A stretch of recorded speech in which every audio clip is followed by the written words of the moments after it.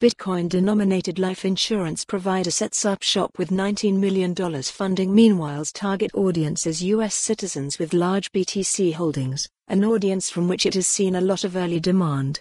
Life insurance company Meanwhile Insurance Bitcoin, Bermuda, said it raised $19 million to develop an artificial intelligence, AI-aided Bitcoin, BTC-denominated policy as it eyes an economy developing around the largest cryptocurrency. The Bermuda Monetary Authority licensed company said it raised the funds across 2 seed rounds.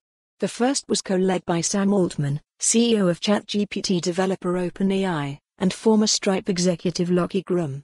The second was led by Gradient Ventures.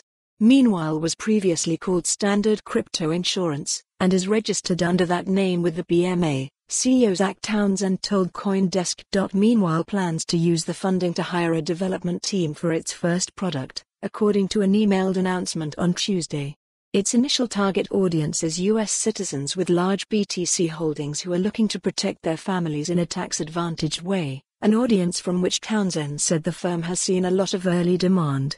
It makes perfect sense for long-term holders of BTC to invest in life insurance denominated in that asset, and to enable a percentage of their BTC holdings to become active, Townsend said. The company plans to use AI to help with underwriting, claims and operations, according to the statement. Townsend said the volatility typically associated with the Bitcoin price isn't a concern for Meanwhile.